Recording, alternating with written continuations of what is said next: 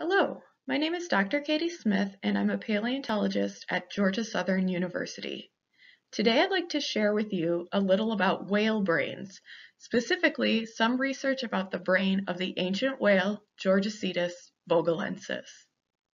When you think about whale brains, what comes to mind? Is it that whales have big complex brains? That whales are smart and are good at problem solving?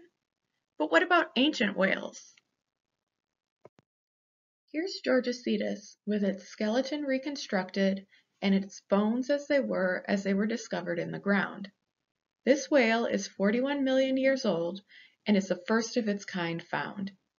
Georgiacetus means whale of Georgia, and it was found at the Alvin W. Vogel electric generating plant near Augusta. It's just over 10 feet long. To study the brains of fossil animals, we need to look at the cavity inside of the skull where the brain was. This is called an endocast. We can create a digital endocast from data obtained through a regular CT scan, something that you could have done at the hospital. Here is geology student Kelsey preparing our patient, the Georgiacetus skull, for scanning. This is an image of the top of Georgiacetus' skull. When I remove the skull, you can see the endocast that was produced from the CT scan data. Are you surprised by the way it looks? The endocast is not an exact replica of the brain.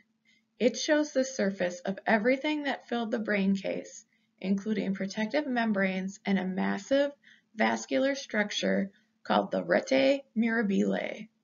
The volume of the endocast, including all these extra structures, is calculated as 534 cubic centimeters. When we subtract the extra material and convert the new measurement to mass, we find that Georgiacetus's brain weighs about 450 grams, approximately 1 pound, or the weight of one soccer ball. This is what some other whale brains look like.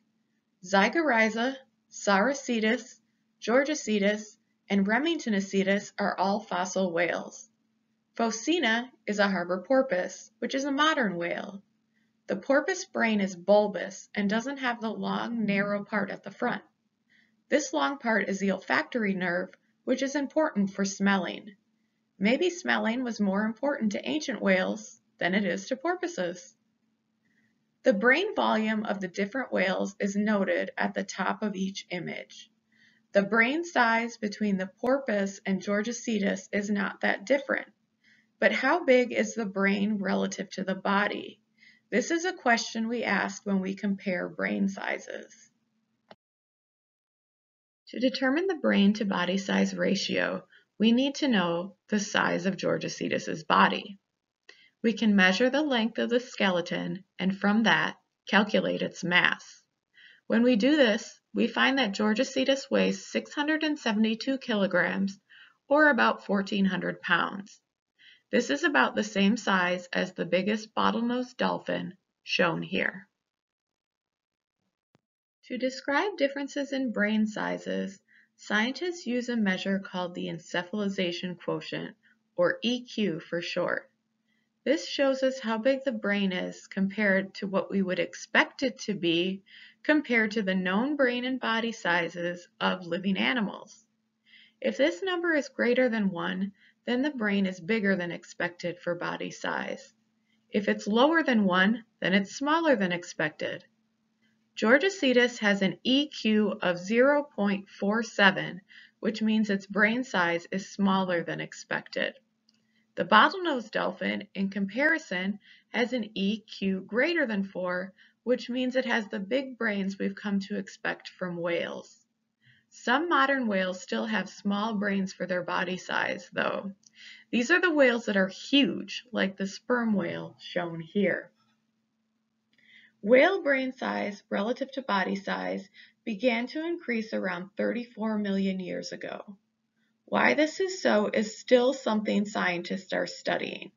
It may be because this is the time that whales began developing complex social relationships. Thanks for listening.